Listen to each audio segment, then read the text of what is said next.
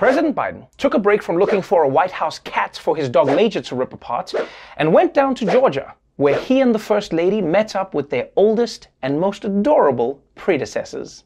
We want to show you this photo from the Carter Center. This was the visit of President Biden and Dr. Jill Biden with Jimmy and Rosalind Carter in Georgia last week. The former president is 96, the First Lady 93. And Brianna, they're going to celebrate their 75th wedding anniversary in July. That's amazing. 75 years. It's great to see this photo. Okay, guys. I mean, don't get me wrong. I'm really happy to see these people all together and smiling and everything. It's just, what the is going on in this photo? Like, why do the Bidens look 5 times bigger than the Carters? Is there some dollhouse filter that I didn't know about? Because I've been staring at this thing the whole day and I still can't figure out what's going on. I can't figure out if the Bidens had a late growth spurt or if they're playing with Jimmy Carter action figures or maybe both at the same time. Like what were the photographer's instructions here? All right, guys, we're going to do a normal one and then we're going to do a goofy one and then we're going to do one where it looks like you're from 2 separate dimensions. Yeah? We good? Honestly, this is the weirdest picture of a president since, well, any picture of Donald Trump. But I'm not hating, please don't get me wrong. I think it is great to see presidents of different generations coming together to make me think that I'm on shrooms. What is one of the biggest concerns people have about modern technology? Privacy, right? Because our phones know everything about us. What music we listen to, how much sleep we get, what our face looks like when we're pooping. But now, Apple is going to give you a little more control over how widely that information is shared. You know how it goes. You search for something online, then see an ad on Facebook or Instagram for that exact item. Well, Apple is making it harder for apps to track your online activity. When you're using apps on your iPhone, you may start to see this. Apple users must now give permission for apps to track your online activity data. Before, you could only opt out. It's about time. Jenny Gephardt is with the privacy nonprofit, the Electronic Frontier Foundation. Switching from opt-out to opt-in is huge. That is what's going to really make a lot more users opt out of this tracking feature that wasn't built for users, it was built for advertisers. That's right, people. With the new iOS updates, you have to opt in to being tracked online instead of having to opt out. And I know it might seem like a small change, but this is a huge deal because people are lazy as shit. Like, think about it. If Apple said that they were going to put all your nudes online unless you opted out, you'd probably be like, what? No ways. Where's that opt-out option? Settings, general. You know what? I'm proud of my third nipple. Let's just do this. I don't care anymore. I got things to do. And people don't understand how much information Facebook is actually getting from your other apps. Like, you think it's a small thing. You know how you always like to your friends, oh, I was talking about something and then it popped up. Is my phone listening to me? No, it's the apps. Like, if you're in Atlanta and you check the weather in Vermont, it won't wait for you to search for a winter coat before it starts showing you ads for one. And if you've been ordering pizza every night on Grubhub, well, then the ads will show you a coat that's 2 sizes up because it knows. So this new privacy feature is good news for iPhone users, but it turns out it's very bad news for one of Apple's biggest rivals, Facebook. In fact, it's so bad for them that they've started throwing up pop-ups begging everyone to let them keep tracking us and warning us that if we don't, Facebook might stop being free of charge. And I'm not gonna lie, people, that seems like an empty threat to me. Because who would pay to be on Facebook with the type of people willing to pay to be on Facebook? I mean, that's like if a crack house had a cover charge. I actually wouldn't mind if Facebook started charging people, because I think if they did, maybe people would actually think for a second before they posted. The government puts fluoride in the water to brainwash us. Post. $2? I'll keep it to myself. Now, the reason Facebook needs to track its users is so that it can charge big bucks to advertisers who want to target very specific audiences. But Mark Zuckerberg knows that people don't care if he can't afford to give his hovercraft a Lamborghini for its birthday. So instead, he's asking you to think about the poor companies that'll suffer if he can't track you. Facebook said Apple's move will harm their small business advertisers. It's going to kill us. It's going to kill us. But for Monique Wilson-Debriano, who was featured in a Facebook campaign and owns Charleston Gourmet Burger, the change has already affected sales and she's had to cut costs. It's not about small businesses, wanting to take away anyone's privacy. All we want to do is really just service our customers better. So if someone loves hamburgers and they're looking for something that is just awesome, to make their hamburgers taste better, I would like to show my ad to you. And this update takes that away from small businesses like mine. Okay, now this is interesting. I mean, I don't like getting tracked, but it is true that it does help some small businesses target their ads, And the truth is, in life, bad things can have good side effects. It's like how serial killers are bad. We all agree that they're bad. But you do get a lot of really interesting podcasts out of them. Yeah? No. So I can see what Facebook is trying to argue here. They're saying, do you really want to hurt small businesses before Amazon has a chance to bankrupt them? And honestly, I wouldn't mind targeted ads that much, but the thing is, it is how Facebook tracks all of us that I don't like. Like, it would be one thing if Facebook asked me, hey, Trevor, do you like hamburgers? We're going to show you stuff about food. But what Facebook actually does is basically just send some guy named Gary to just stalk my entire life. Hey, Trevor, I heard you like hamburgers. What? How did you know that? I read an email you sent to your girlfriend. So maybe you're still not swayed by the effect of this change on small businesses. And that's why Facebook is also warning of the bleak future that awaits all of us if they can't track our every movement anymore. Facebook's pushing back. It relies on that data to target consumers with relevant ads. So if people do opt out, here's what Facebook says could happen. Say a young man is looking for a new pair of sneakers on his phone. Facebook claims that with Apple's new rules, it won't be able to use his search history and information about what other apps he uses to show him ads for things he wants to buy. So on Facebook or Instagram, he could end up seeing ads for women's clothing or furniture. Really? This is a real argument? Come on, man. Get the out of here, guys. We've lived our entire lives watching untargeted ads, right? TV ads, newspaper ads, billboards. None of those were targeted, and we were fine, all right? Now, all of a sudden, they're making it seem like we can't live without them. Like we're going to be like, oh no, I'll have to watch untargeted ads? But how will I know if a product isn't for me? What if I buy tampons because I didn't know that I don't have a period? What if I buy dog food but I don't have a dog? Am I a dog? Am I dog one tampon? I don't know. We can handle untargeted ads.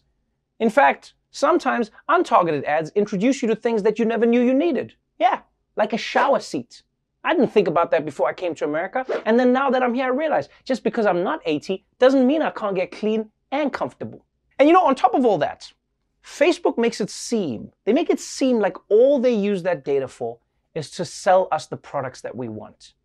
But don't forget that the reason you often only see posts that make you mad as hell is because of all the time Facebook is tracking you, and they use that targeting to piss you off.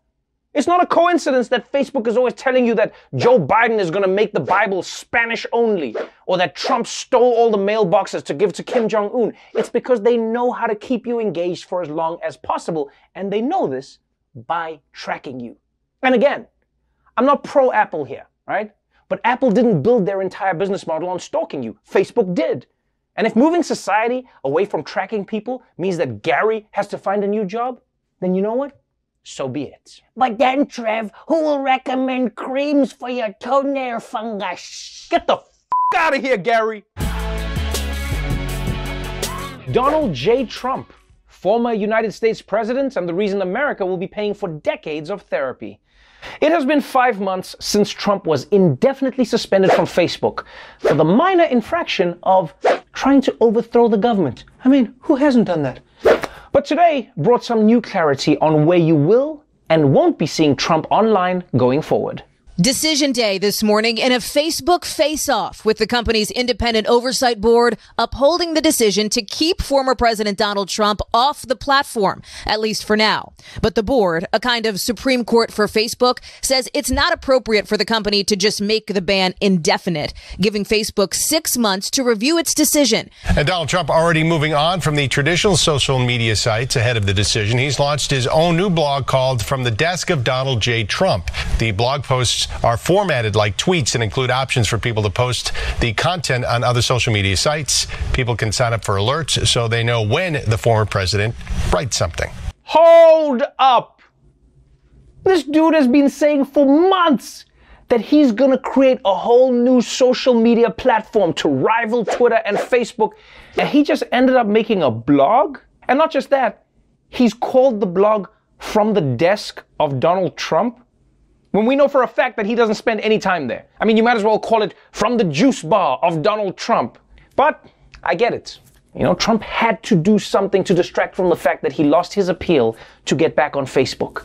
Or as he put it, we won this appeal in a landslide. Everyone knows it. So many victories. And look, I get why Facebook extended Trump's suspension, but you have to admit, it does seem pretty unfair to ban him from a website that began as a way to rate women's looks. Oh, and just as a side note, it's crazy that Facebook even has a Supreme Court to make these decisions.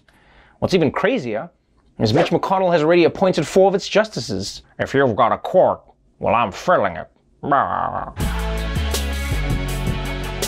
According to the internet, Winston Churchill once said, "History will be kind to me. I know this because I intend to write it." Now, I'm not sure that he should have been so confident about how history would work, because it turns out that he never actually said that. But he did say something very similar to it, which makes it more accurate than most quotes on the internet. You know, and to be honest, I guess there's just something very powerful about having a person having some italicized text next to their face. But the point about history being written by the winners is true. I mean, just look at the American Revolution. America won that war. So history teaches it as a fight for freedom against the tyranny of England. But best believe, if England had won the war, well, history would be about how they put down a riot by a bunch of cheating thugs. These domestic terrorists threw our tea into Boston Harbor while dressed as Native Americans, which, aside from being criminal, is very problematic. And if history is taught by the winners, nobody in America is winning more than white people, which is why so much of what's in schools has been from their point of view. African-American history is not taught adequately. What we learn essentially is a whitewashed history. Studies have found less than 10% of class time is devoted to Black history. Only 8% of seniors can identify slavery as a central cause of the Civil War. There is no national standard for what history is taught. Each state sets standards which outlines what students are expected to learn. 7 states do not directly mention slavery, and 8 do not mention the Civil Rights Movement. Only 2 states mention white supremacy. The kids learned that slavery was bad, but we ended it. Some stuff happened, but Martin Luther King and Rosa Parks kind of fixed that. And now look, Barack Obama, we had a Black president. Racism is over. We're done. Yeah, it's pretty crazy that most students in America are only taught about a handful of important Black Americans. Because can you imagine if it were the other way around? Welcome everybody to White History 101. We start off with Thomas Jefferson, where it all began. And then, well, nothing really happened until Tom Hanks. Class dismissed. But yeah, basically, America treats history the way most people treat their browser history. Just delete all the embarrassing stuff and hope no one notices. But the good news is that as society changes, they re-examine their pasts and ask themselves, should we keep telling ourselves what we wish happened, or should we understand what actually happened? And that's what's happening in American schools right now.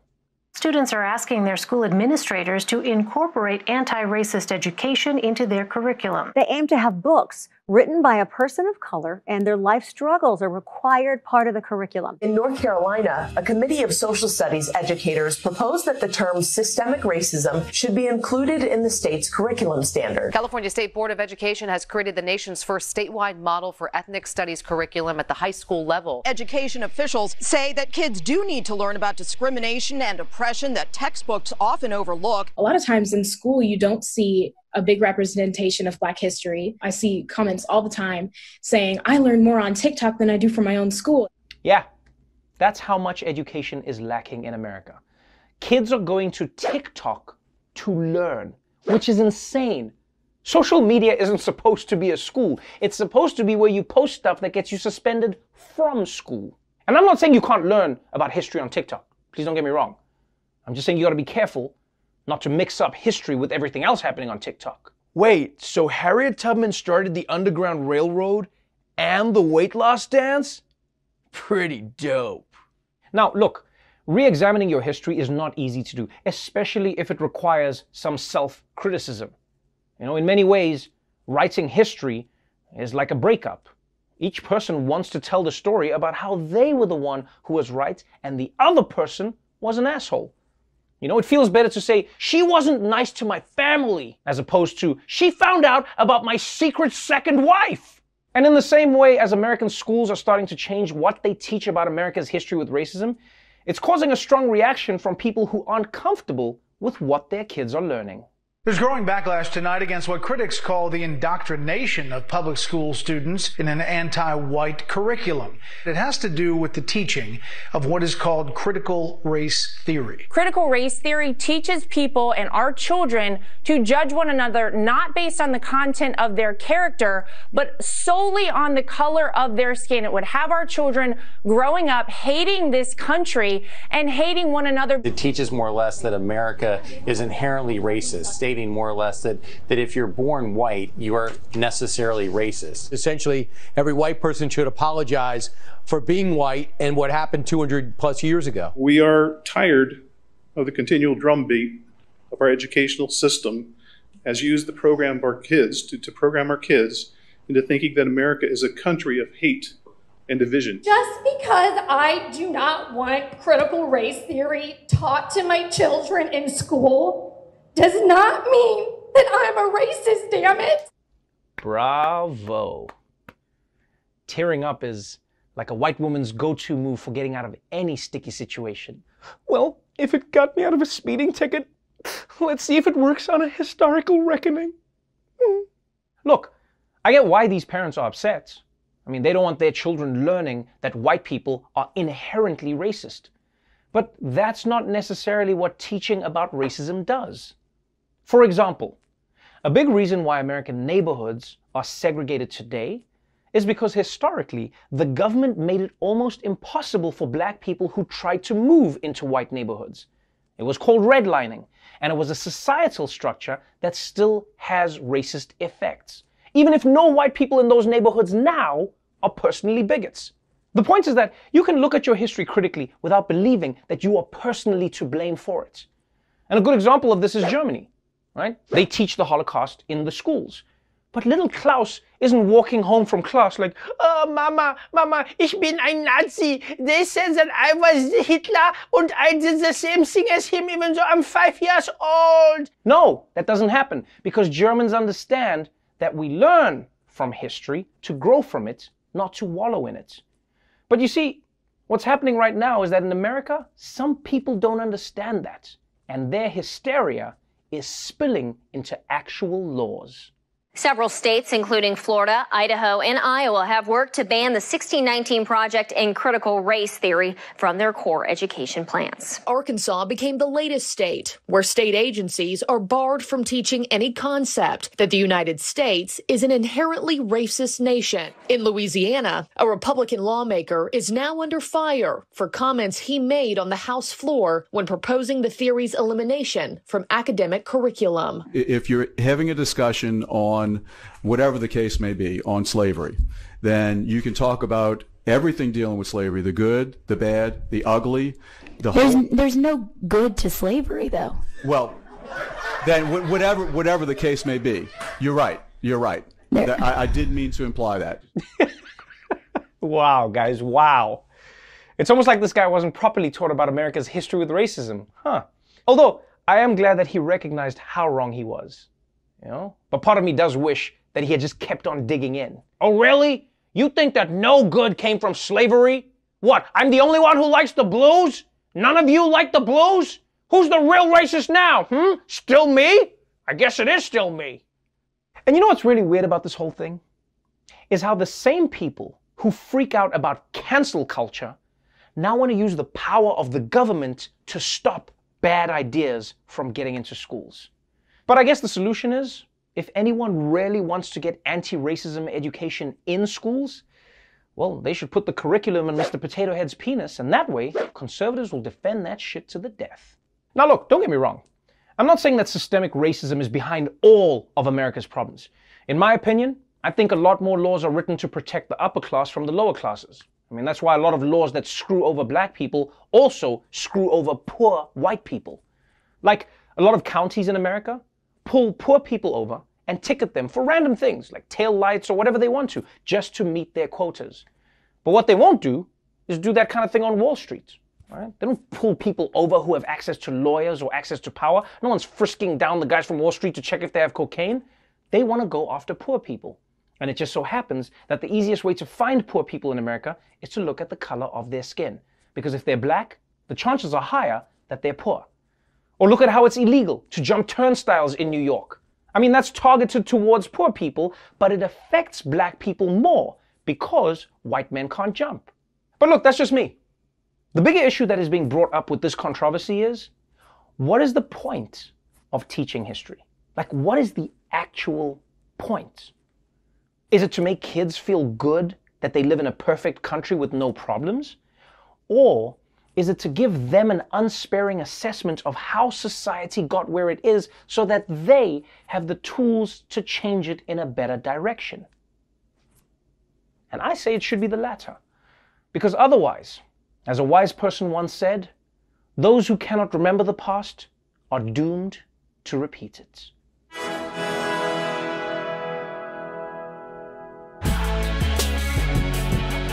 Last year, when the pandemic started, a guy named Josh sent a Facebook message to a bunch of other guys named Josh, challenging them all into a fight in 1 year's time.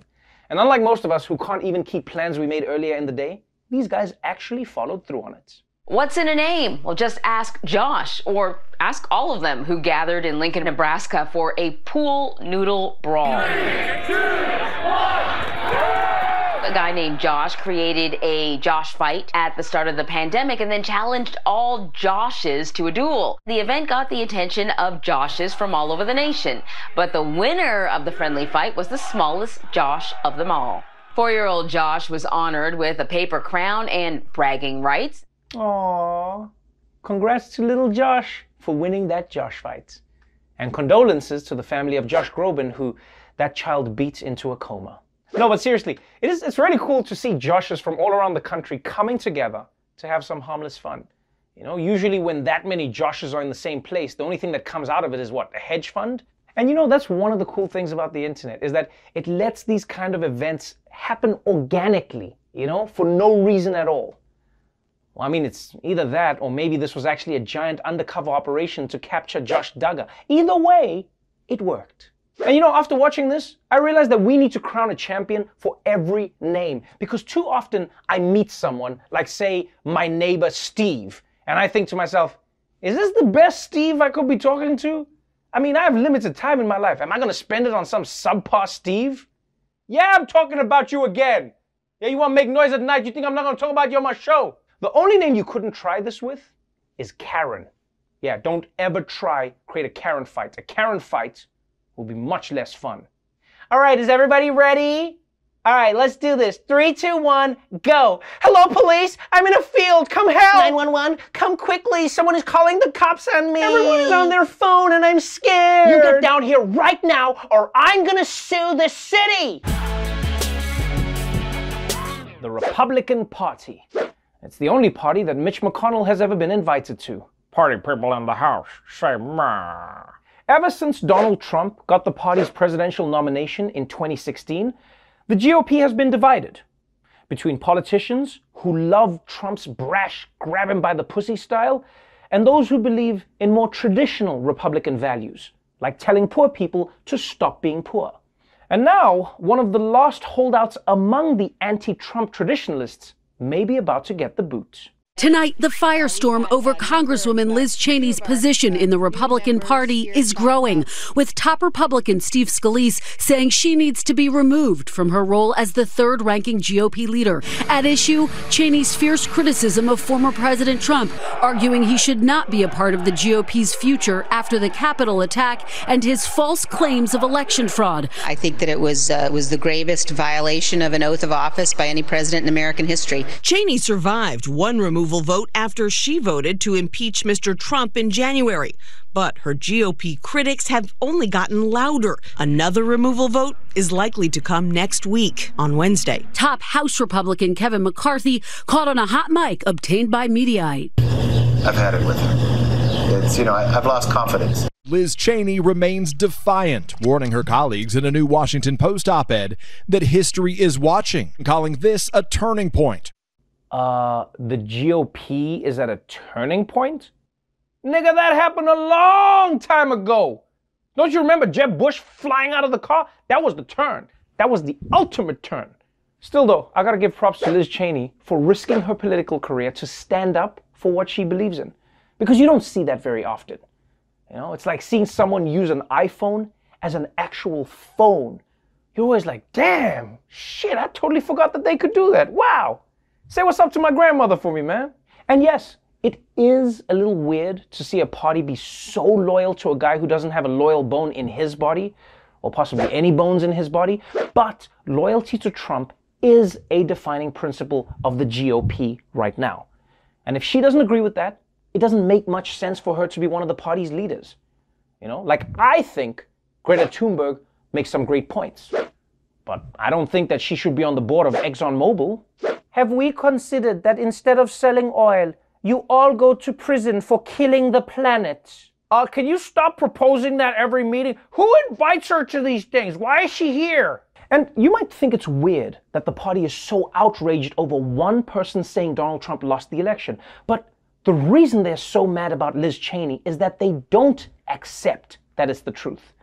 70% of Republicans think Joe Biden probably stole the election. And even now, there are still efforts going on to overturn the results in close states, including a big one in Arizona. A pitched partisan battle over the 2020 election is raging on in Arizona right now. The GOP-controlled state Senate is carrying out a third audit of Arizona's largest county, even though two prior bipartisan audits found zero evidence of widespread fraud or other issues. The audit is being conducted by people who participated in the insurrections. Anthony Kern, a former state lawmaker who was at the U.S. Capitol on January 6th, is among the people helping to count and inspect Maricopa County ballots. Overseeing the exercise, a Florida cybersecurity firm called Cyber Ninjas. It's run by someone who amplified election conspiracy theories. Hell yeah! The Arizona votes are being recounted by Cyber Ninjas. Hiya, hiya, modem punch, server chop, hiya! I thought regular ninjas were cool, but Cyber Ninjas? Woo! Those are the kind of ninjas who'll steal your Wi-Fi password, and then when you turn around to look for them, your head falls off. Guys, I really love ninjas. Ever since I was a little kid, my 10th birthday party was me and a big group of invisible ninjas. And now that I'm saying it out loud, I realize my mom just told me that because no one showed up. Mom! Now, you might think it's crazy to have election conspiracy theorists in charge of an election audit, but to me, this makes perfect sense. Because don't forget, this is the third audit they've done in Arizona. At this point, you aren't going through the effort of counting again unless you know the guys you're hiring are going to give you the result you want. This is just smart. And if you're wondering how a bunch of conspiracy nuts are going to turn a Biden win into a Trump win, the answer is in the craziest way possible. The Arizona Senate's ballot recount has been plagued with questions from the beginning. Investigative reporter Morgan Lowe exposed major security lapses, such as open doors that allowed access to equipment and ballots. It was also reported blue pens that can be used to alter ballots were handed out to volunteers. On Friday, a judge ordered Cyber Ninjas, the private company hired to do the audit, provide documents outlining their procedures. Among the many conspiratorial revelations from the release of the internal Cyber Ninja documents, an intense fear of an attack and breach by Antifa and the use of UV light to look for fraud. According to a QAnon theory, the UV light will reveal watermarks that Donald Trump put on the ballots to trap cheating Democrats. Another bizarre twist that I was just telling you about moments ago in the Arizona audit. Auditors are now looking for bamboo in ballots. Audit official John Brakey says there are accusations that 40,000 ballots were smuggled in from Asia. While there's no evidence of this, Brakey says auditors are using cameras now to look for bamboo fibers in ballot paper. No, I'm sorry. No, America's not real. No. These dudes are searching the ballots for bamboo. Like a bunch of starving pandas. Like, who are these people? You know, sometimes I actually wish that I was a conspiracy theorist, because there is never a dull moment. Like, they can turn a regular ass Thursday into an Indiana Jones movie like this. And just so you know, they've been looking at these ballots with UV lights for 2 weeks now, and they haven't found any secret watermarks. But they did find that 98% of the ballots have jizz on them. Yeah. This is why you can't put curtains on voting booths. People are disgusting. Now, it's easy to dismiss this Arizona audit, but there's at least one person who's pretty sure that it's gonna put Donald Trump back in power. And you'll never guess who that person is. Former President Donald Trump, meanwhile, continues to perpetuate the big lie about election fraud. Video has surfaced of him addressing a crowd at Mar-a-Lago last Wednesday, discussing the Republican-led recount that's currently underway in Arizona's Maricopa County. Let's see what they find. I wouldn't be surprised if they found thousands and thousands and thousands of votes. So we're going to watch that very closely. And after that, you'll watch Pennsylvania, and you'll watch Georgia, and you're going to watch Michigan and Wisconsin, and you're watching New Hampshire. They found a lot of votes up in New Hampshire just now. Oh my God, Donald. What happened to you? This guy was the president of the United States just a few months ago, and now he's like the world's worst wedding DJ. And I'm not even gloating here. It is sad to see DJT reduced to crashing parties at Mar-a-Lago. In fact, if they were smart, Mar-a-Lago would charge you extra to have Trump not appear at your wedding. If possible, could we not have the former president interrupt my father-daughter dance to rant about the stolen election? Oh, you want to spring for the deluxe package? Of course, darling. I do feel, though, that we're discovering a new rule of physics here. If Donald Trump comes into contact with a microphone, he's gonna ramble about how the election was rigged. Doesn't even have to be a wedding. He'll take over anything. It can even be a funeral. And we just saw that they found some votes in Pennsylvania. So unlike Timothy here, we're very much alive, people. Very much alive. But look, the truth is, Trump ranting about the stolen election to an audience that eats up every word, that is the Republican Party right now.